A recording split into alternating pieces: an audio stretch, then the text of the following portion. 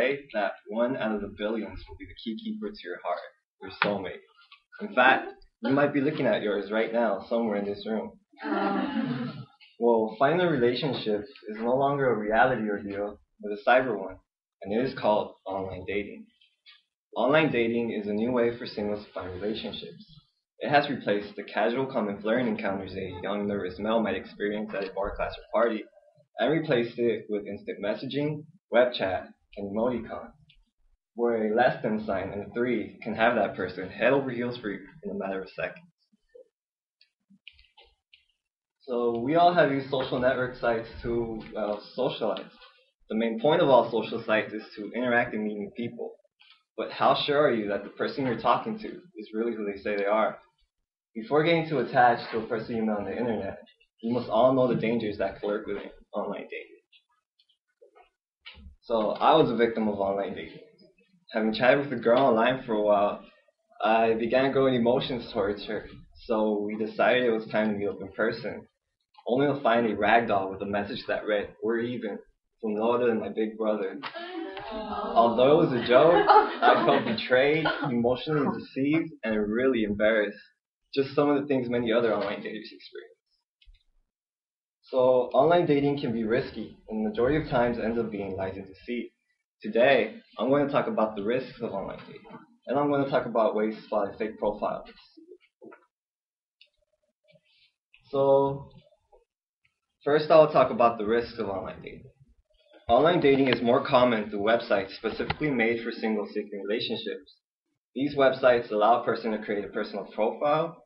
Wait, these these websites allow a person to create a personal profile where he or she can upload a self-image, detail personal interests, likes and dislikes, physical attributes, and demographic details, along with what they are seeking for from a partner.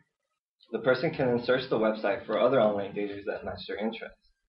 So websites are basically large databases that allow the profiles to be sorted out by key search words such as age, gender, sexuality, religion, ethnicity, and location. Once a person finds someone matching their interests, they can message them and learn more about them. If they are both interested in each other, they can ask to meet up in person, but many times ends up being not the person who they said they were. So a research was done of in-depth interviews on online daters, providing accounts of dangerous and risky situations in an article posted on tandefonline.com on August 8th, 2012. After many interviews, they concluded that online daters encountered lies and deceit, sexual risk, emotional risk to others, and the risk of being scammed. One woman in particular who quoted her own experience said, "People lie most of the time, and a lot of men say they're looking for relationships when in fact they're looking for sex." But not only should you worry about the people, but the websites as well. $29.99 a month is all it takes to find true love.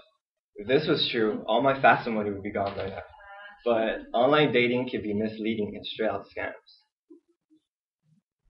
USAtoday.com covered a lawsuit towards Match.com, a matchmaking site, accusing the site of sending their female employees on dates with male subscribers as date bait to keep the males from unsubscribing.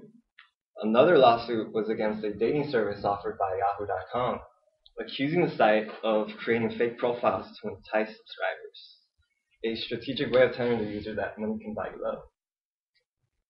So now that we know the risk of online dating, I will now discuss tips you can use to avoid being a victim of online.